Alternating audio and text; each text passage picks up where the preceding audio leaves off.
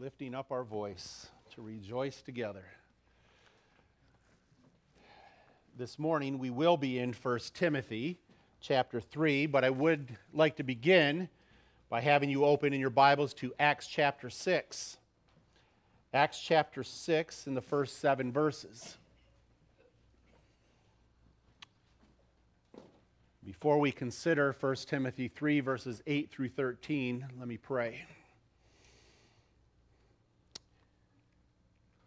Father, thank you as we have been reminded the greatness of your word, the beauty of your word, the impact of your word to us and your word for us today, in every aspect of my life and our life together as a church. And I would ask that, Holy Spirit, as you use me in proclaiming the truths here from 1 Timothy chapter 3, verses 8 through 13, there would be clarity, perhaps even some question, but to hear from you what the Apostle Paul, under the inspiration of the Holy Spirit, has written and left for the church. So teach us, we pray, in Jesus' name. Amen. Acts chapter 6, we read as Luke writes here, "Now in these days, when the disciples were increasing in number, a complaint by the Hellenists rose against the Hebrews because their widows were being neglected in the daily distribution. And the 12 summoned the full number of the disciples and said, 'It is not right that we should give up preaching the word of God to serve tables. Therefore, brothers, pick out from among you 7 men of good repute, full of the Spirit and of wisdom, whom we will appoint to this duty. But we will devote ourselves to prayer and to the ministry of the word.' And what they said pleased the whole gathering. And they chose Stephen, a man full of faith and of the Holy Spirit, and Philip, and Prochorus, and Nicanor, and Timon, and Parmenas, and Nicholas, a proselyte of Antioch. These they set before the apostles, and they prayed and laid their hands on them. And the word of God continued to increase, and the number of the disciples multiplied greatly in Jerusalem. And a great many of the priests became obedient to the faith." It's interesting, and this may or may not be a familiar passage here. Some say this is perhaps the beginnings of what we know as the diaconate or deacons. And yet this term for deacons is never used here in this passage. They're never called deacons here. What it means, and when it's talking about them, they're there to serve. Some have even said in conversations I've had is perhaps these are first elders, because the apostles were going about this work, not to show apostolic succession, but perhaps this is maybe the beginning of elders and what they did to begin when you compare that to what we do now and have now when it comes to elders and deacons. The word that's used here for a servant, Paul uses 21 times. It's interesting. The word deacon is actually a transliteration of the word diakonos in various forms that we'll see in 1 Timothy. So I would invite you to turn there now in 1 Timothy 3 as we consider these qualifications of a deacon, a minister, a servant. Sometimes I can't help but wonder, based on what we're maybe used to in our church culture, to call them simply ministers or servants. Sometimes there's all kind of baggage wrapped around that word deacon, what that involves. It's interesting when you just do a word search and the times that Paul uses this word diakonos or various forms for that word. It does translate to minister or servant. And so in Romans 16:1, he says, "I want to commend to you our sister Phoebe, a servant of the church at Cenchreae." 1 Corinthians 3, verse 5, "What after all is Apollos and what is Paul? Only servants through whom you came to believe as the Lord has assigned to his task. 2 Corinthians chapter 3, verse 6.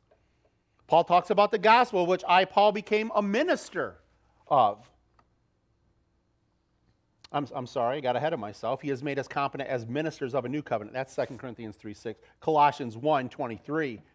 The gospel of which I, Paul, became a minister. And then in verse 25, Colossians 1, of which I became a minister according to the stewardship from God. So we see this interchange of the word there that we typically think of deacon or the office of deacon in the local church. It primarily has a meaning of purposing someone who performs some type of service or ministry, particularly within the local context of the local church. Most frequently, though, we often think of it in the terms of this office of a deacon, where we have an office of elders or overseers and an office, or sometimes we have boards of deacons and elders. We don't think of it simply in this broader context of ministers and servants. And yet what we see clearly throughout Scripture is that many are deacons. They're ministers of the gospel. They're servants of the gospel. It's interesting, even when we do just a peripheral perusal through the New Testament, how little the New Testament actually says concerning deacons. What they did specifically. Here we have the qualifications for those who would be in this position of minister or servant. But as far as the details of kind of this office, and I had a wonderful discussion with the dear brother concerning this, is it truly an office? The word is never used here in the text in 1 Timothy 3. Even for the elders. In verse 1, it says, even in the ESV, if anyone aspires to the office of overseer, but in the original, that word office is not there. So apparently, it seems, by this time when Paul writes at the end of his life, this establishment of this position as an overseer, elder, in this form of an office, and even of a deacon, seems to have been in place in the local churches. And so what we have is this place and people to serve in this capacity, and yet there's so little known. And so what we do is we take what we have seen through church history. We take what we know from previous church experience on what deacons did and how they went about serving the church in those roles. What we do know, according to this particular text, just like with the elders, that these deacons, ministers, servants, like the elders, are to exhibit lives shaped and conformed to and by the gospel. It's interesting, and as we go through this, you'll notice this. You may already know this. The one distinction in the qualifications between the elder and the deacon is that there is no qualification for the elders to be able to teach. But yet, I do believe that quality comes into play concerning those who serve in this role. I mean, this list, just like that for the overseers, focuses more on the character of the individual rather than the simple duties that they go about doing. And so with all that in mind, would you follow along as I read verses 8 through 13, as Paul writes under the inspiration of the Holy Spirit, and with the same authority Paul wrote to Timothy in the church at Ephesus in the first century, so he writes and we hear, he's written, and we hear with that same authority. Deacons likewise must be dignified, not double-tongued, not addicted to much wine, not greedy for dishonest gain. They must hold the mystery of the faith with a clear conscience, and let them also be tested first. Then let them serve as deacons if they prove themselves blameless. Their wives likewise must be dignified, not slanderers, but sober-minded, faithful in all things. Let deacons each be the husband of one wife, managing their children and their own households well. For those who serve well as deacons gain a good standing for themselves and also great confidence in the faith that is in Christ Jesus. Amen. May the Lord bless the reading of his word as the Holy Spirit makes right and proper application this morning. So this morning, as we consider this text, I would like us in our big picture, big aim, to walk away from this text specifically, seeing the beauty of the role of a deacon, minister, servant. And here Paul is clear in what he lays out, what qualifies this individual to be a deacon, minister, servant in the local church. Again, just like he did in the qualifications for an elder, he lays out both positive and negative qualifications here. Maybe not to as great extent there as he did with the elders, but he begins with these positive qualifications in verses 8, 9, and 10. In verse 12, listing some negative qualifications there in verse 8. And so what are they? What does that mean? He says there, to begin with, deacons likewise, drawing in the togetherness of those who are deacons, ministers, servants, and those of overseers.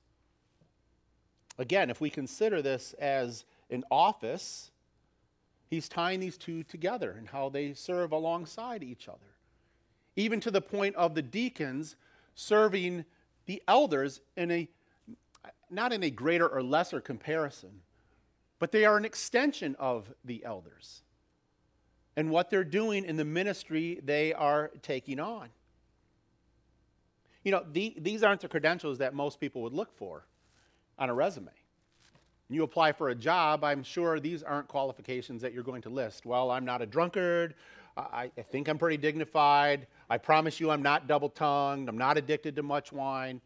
You know, and yet these are characteristics of what's happening internally. And we'll come back to those, not just the negative ones. You see, Paul is reminding the church concerning these ministers, these servants, that these qualifications have to do with personal morals.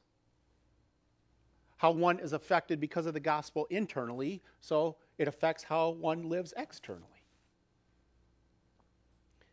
It also is a reminder that God is concerned with who the deacons are versus what they do.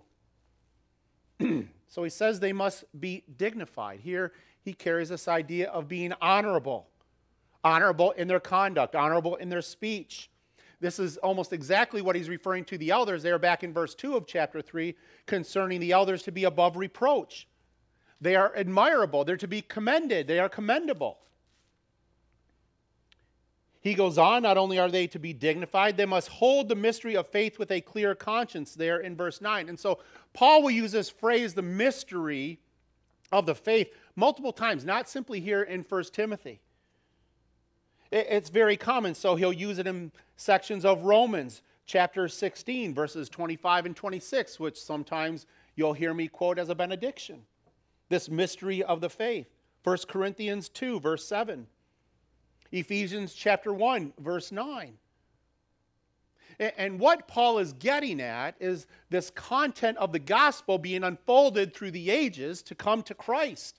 This mystery of faith refers to here the entire content of God's revealed plan pointing to Christ.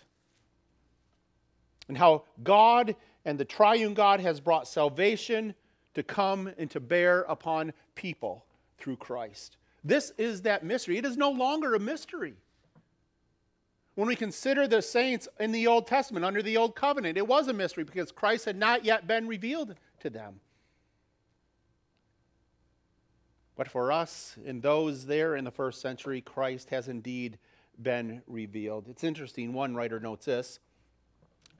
He says this, Paul's counsel to Timothy assumes here that the deacons are not just busy activists, and he means activists in a good way, that they're not just simply busy doing things. Because, I mean, if we're honest, that's typically how we envision the servants, the ministers, the deacons of a church. They're busy doing things among the church, whether it's for a building or the grounds or serving other people. But his counsel to Timothy assumes that the deacons are not just busy activists, but also capable and informed in matters pertaining to Christian teaching, experience, and to some extent, the scriptures themselves. They understand what the gospel is. They can tell you what the gospel is, what it's about. And this is where, although it's not specifically outlined here that they are able to teach, there is this component of teaching for deacons simply based on the nature of the work they do.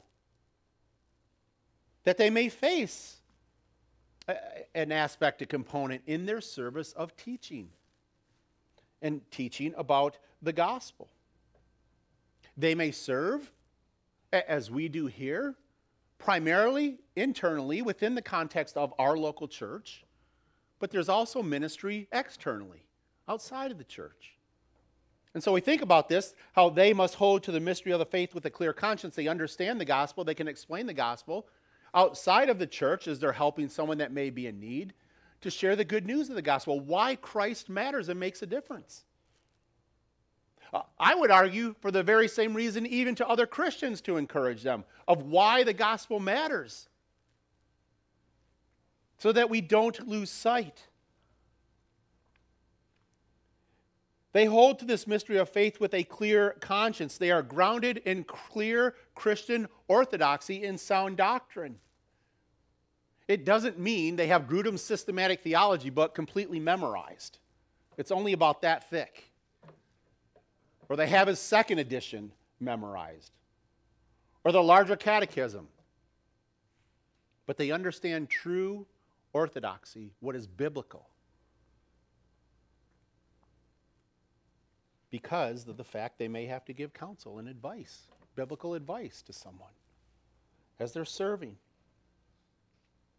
And then he goes on there in verse 10, and let them also be tested first. Now it's interesting, Paul brings this out with the deacons, but he doesn't bring this out with the elders. Some make an assumption of a possibility that elders were also under this time of testing. And so how this comes out sometimes in a local church is they may say, we are looking to bring on a man to be an elder or a deacon, and they'll have a 1-year time of watching. Now again, just the way we think sometimes, not everybody, then we think, well, this is just a trial, and then he becomes an official deacon, or if they do this for elders, an official elder. But it seems, at least at this point, at the end of Paul's life, there was a need for this, to test them, to see if they are of sound orthodox doctrine, to watch them. Sure, they would have been watching them as they're serving in the church already, as they're going about ministering among the body, among people in their community.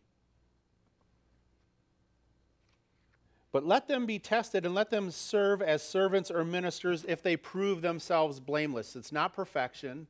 There is a time of scrutiny for them. Again, I think this comes back to not only do you see them when they're gathered together, but do you see them outside the context of the local gathering, the local church? Just like in verse 6, you remember, he says the elder could not be a new believer, a novice, a young convert. So it seems even for deacons, there's some type of track record. And it's not that the elders are standing there doing their little check marks and checking the boxes, but that they are encouraging others as they serve. Now, when you think about this and watching them, to test them, sometimes that testing comes before someone might even be considered to be a deacon. They're already serving in the local church. They're already serving other people. And so their life has been already perceived and watched. What's interesting to note here in these positive qualifications of the deacon, of the minister, of the servant, is to come away from this text and see that the Bible gives so much freedom because it doesn't specify how they are to be ministered to, how they are to be examined. That's left up to the elders in that. Yes, they are to be scrutinized to some extent. I mean, Paul wouldn't have left this if it wasn't important. But how that discretion takes place is left up to the local church. Thus, you see deacons perhaps already serving in various roles and capacities in the local church. And sometimes I think here is where we just need to take heed and take warning to not project our past experiences in church life, primarily perhaps not good experiences, into the expectations of deacons here at Redeemer, future deacons. For that matter, future elders. But there is a time, obviously, and this is part of the qualifications. Let them be tested first. Let them serve. And if they prove themselves blameless, or they are able to serve in this capacity and all that it entails, then call them to serve. And so sometimes how we see this fleshed out in some churches, they have that kind of probationary period for a year, and then they serve as an official capacity, as a deacon, as a minister, as a servant of the church. And again, you get into questions of this office, and then what's perceived by that title, so to speak. Paul doesn't stop there. If you look down in verse 12, he says, let deacons each be the husband of one wife, just like with the elders. They are a one-woman man. They are committed to their wife. And again, Paul is not saying, just like he wasn't saying with the elders, that they must be married. But if they are committed to their wife and their wife only.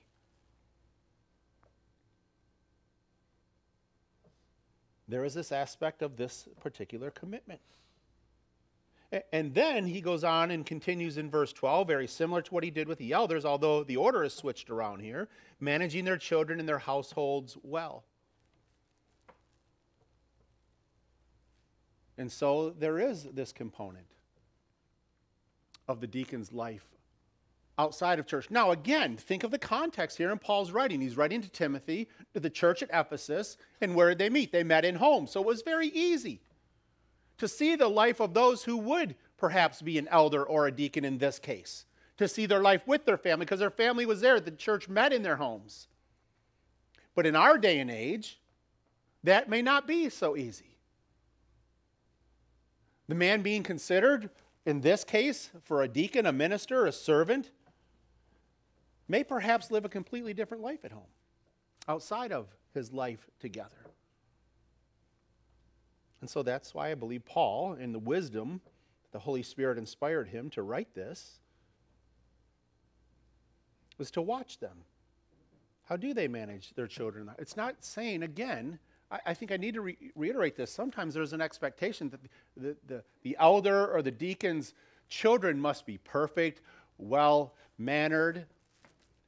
And as we all know, whether you're a parent or not, when you're around children, particularly young children, that's not always the case.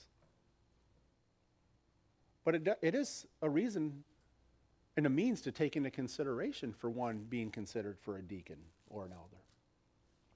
How do they manage their house?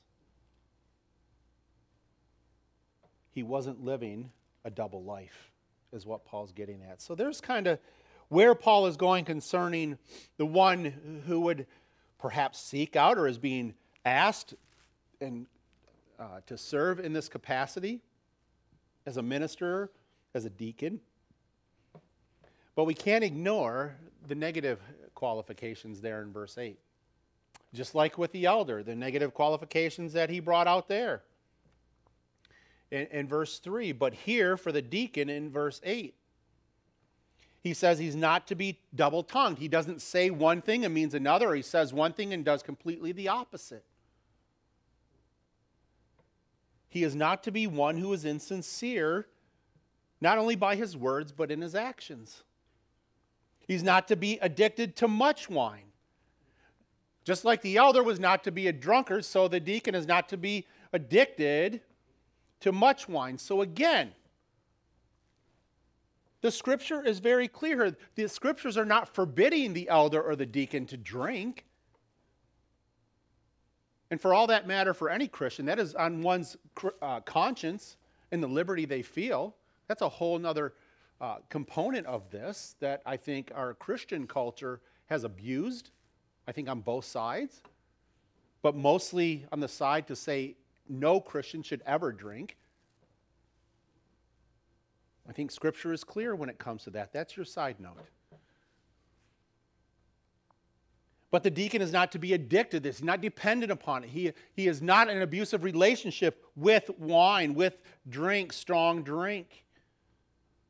He's not to overuse it to the point where it becomes a dependence in order to function. Because then they just simply make foolish decisions. And thus they would disqualify themselves here for the deacon or previously for the elder. And then finally he says they're not to be greedy for dishonest gain. Why would Paul say that? Now for the elders, he said they're not to be lovers of money there in verse 3.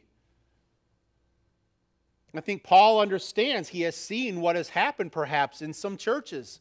Those who were serving in this capacity because of the very nature of what they do, because sometimes it's the deacons who oversee the outgoing of finances for the church to help people in the church. And so they have access to those finances. And so one could be drawn to use the finances of the church for their own gain and their own purposes, as they're helping others. And oftentimes the help comes privately. There are times, let's face it, when we do know of needs within the church. And we know that help is being made. Some will just directly help, but sometimes help is made within the context of the deacons. And for us right now, not having deacons, it just typically comes through the elders as the needs are known. But again, Paul says here in verse 8, they're not greedy for dishonest gain. They are trustworthy in the finances that they have been entrusted to oversee. And so typically in the church, there's accountability. So how that is fleshed out in order to prevent this, and for us, we have set a threshold of a certain amount of dollars where you might need multiple signatures if there's a check being issued. We don't issue cash. We will help and pay bills when there's a need and it's known. So you put these things in place because of the temptation to be drawn to this love for money. And so there they are. Qualifications very similar to that of elder, outside of this qualification there of being able to teach. There, teaching sound doctrine, and yet there is this component we see because of the nature of their service and ministry in helping others, to help encourage someone, reading the Psalms, explaining a psalm or another passage.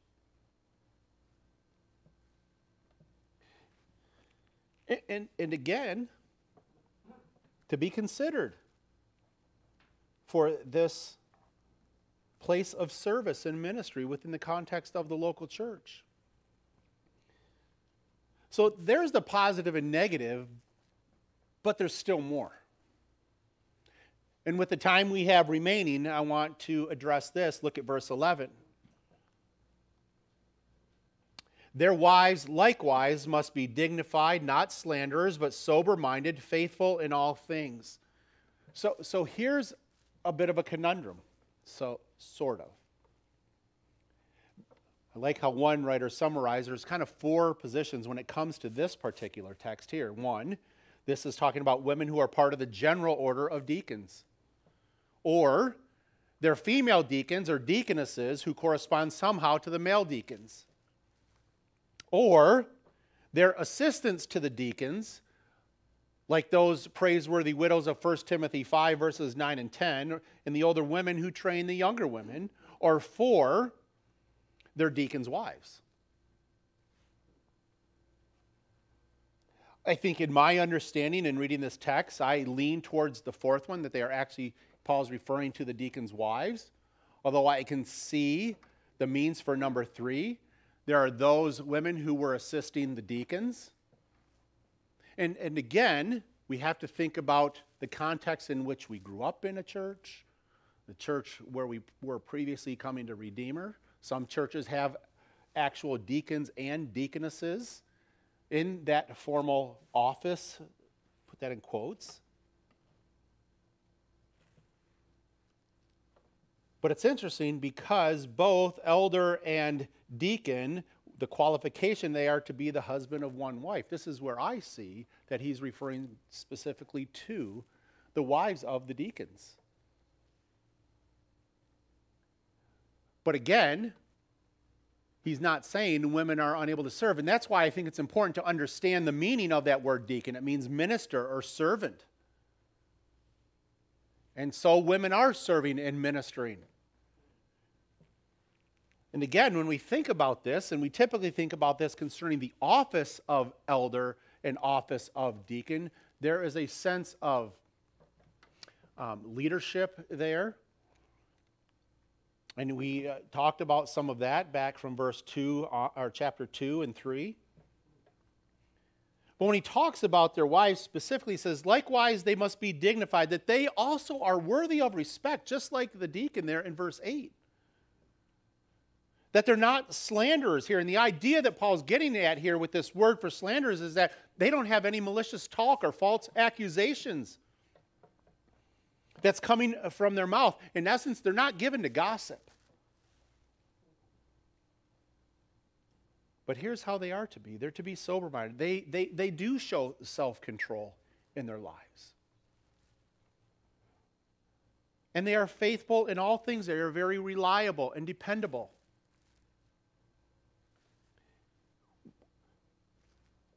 I believe that for this very fact of why he mentions their wives here and doesn't omit it, he is showing how he thinks through this ministry within the local church and the importance of women in the church, that they are very integral in the very life and ministry for the deacons, and for that matter, the elders as well. I think we also need this reminder again. In studying through this, this just stuck out. It may bear underscoring that just as men by their convictions and behavior can disqualify themselves for overseer, for an elder, or a deacon, in Paul's outlook, so can the women or wives of verse 11 here do great harm to the church, their marriages, and themselves, if they prove not to be worthy of respect, are malicious talkers, and are not temperate and trustworthy in everything. Whatever their rights and responsibilities as Scripture sets forth, divine blessing on their endeavors depends on their success in finding the grace in the gospel to reflect such Christ-likeness. End quote. So when we consider why would Paul include this here, verse 11, concerning the wives of the elders, we have to think about the role. Sometimes that role in serving happens in a very private setting,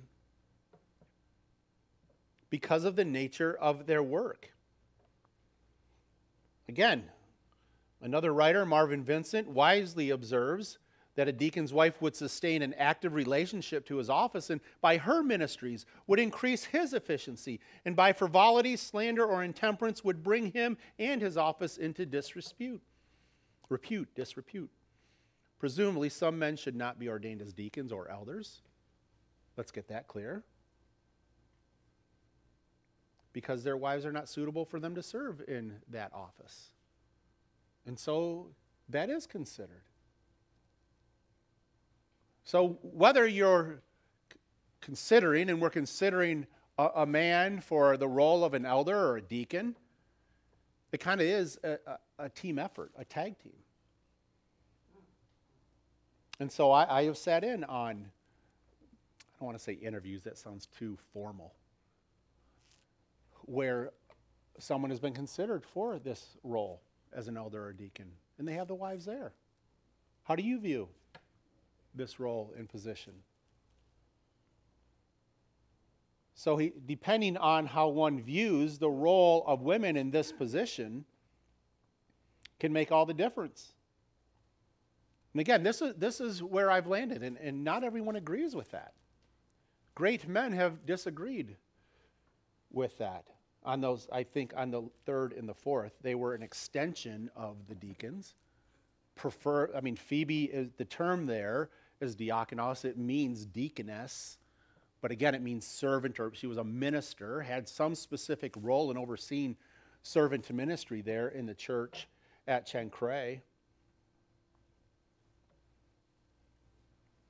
You have the role of women in ministry throughout Scripture, particularly in the New Testament. Think of Dorcas, there in Acts 9, who was full of good works and acts of charity. Lydia there in Philippians, who clothed the Philippians in purple there in Acts 16. Tryphena and Tryphosa, women described as workers in the Lord there in Romans 16, verse 12, along with Phoebe,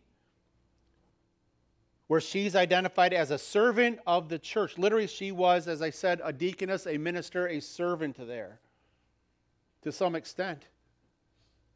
So at some point, there were women carrying out these responsibilities in some form, but again, Paul is not seen fit to lay out all the details and what that looks like. Even if, particularly in Phoebe's case, she was never officially recognized concerning this particular office. But she was deeply involved in the ministries of the local church. And so here we have, in chapter 3, these qualifications for an elder and a deacon. And what that looks like, at least in Paul's mind, for the local church. And so what's our takeaway from this? I mean, here we do have at least some guidelines for those who do serve in these roles within the context of the local church. We're reminded of what God expects of them, primarily internally, as they live out their life externally, within the context of the local church and even outside in the community. We've got to remember here the details in how they served both as an elder or a deacon are not listed here in Scripture, so there's a lot of room for grace. Oftentimes our hearts and our minds and even our mouths want to respond, well, why do they do it that way? Or why didn't they do it that way, for that matter? And yet, whether it's this body of elders or when we have deacons, how they serve, there's this sense of trust and respect. And that doesn't mean, as I said before when we went over the qualifications for an elder, the elders don't want to hear that a deacon and a group of deacons and ministers don't want to hear feedback. That would be helpful and encouraging. Maybe it's just misunderstanding. But I think when we remember that and think about that, how it causes us to not only look at our own hearts, but also consider how we love one another, how we express those one another's within the context of the local church. Perhaps sometimes it's simply just a matter of letting them know there's a need. So there's a lot of room for grace for those serving as a deacon. But finally, consider this. You read through those qualifications there in chapter 3 for an elder or for a deacon, and we can walk away saying, well, that's only for those serving in that capacity. And I would argue no. I didn't mention this last week, and I was thankfully reminded that these qualifications, when you summarize them, are part of what should be a part of every Christian's life. And thus we see how this can lead to those who would then serve in these various roles. Because it brings us right back to the very Christ and the gospel. It brings us back to all Christ has accomplished on our behalf, so that those who are serving as an elder or deacon can serve faithfully and not be just so tempted to say, well, it's because of this authoritative position that I've been put in.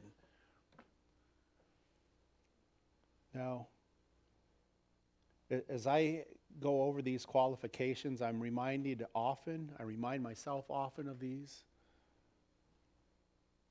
that even if I wasn't in ministry, these are qualifications that should be exemplified in my life as a believer, as a follower of Christ, and so it ought to in your life. Not perfectly.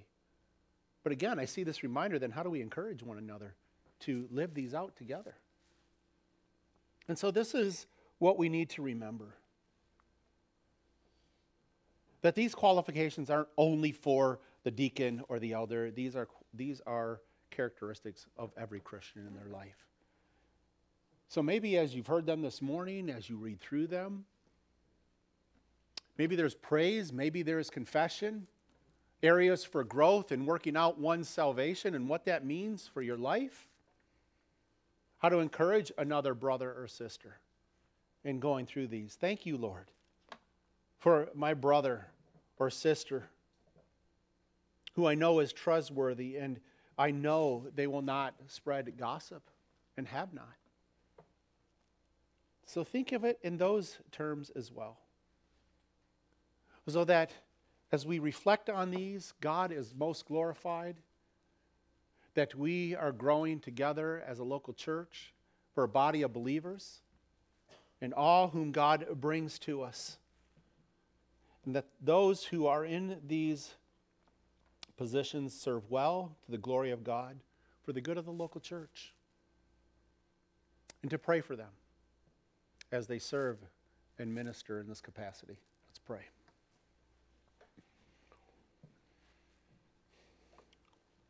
Thank you, Father, again for 1 Timothy 3. Even now, praying for those who you would direct and lead to serve as a deacon, even as an elder, that you would grant the current elders great wisdom and discernment, this body great wisdom and discernment, as you see fit to grow your church here at Redeemer. And for that matter, every gospel-preaching church to have faithful under-shepherds, overseers, elders, together as a body of men overseeing the local church of where they're at. For those who would serve as a deacon, as a minister, as a servant, those whom you would direct and pursue to see your great work accomplished in the service of our great King, our Lord and Savior, Jesus Christ. That you would protect them all and protect your church here at Redeemer for your glory, O God, and for our good. We pray this in Jesus' name. Amen.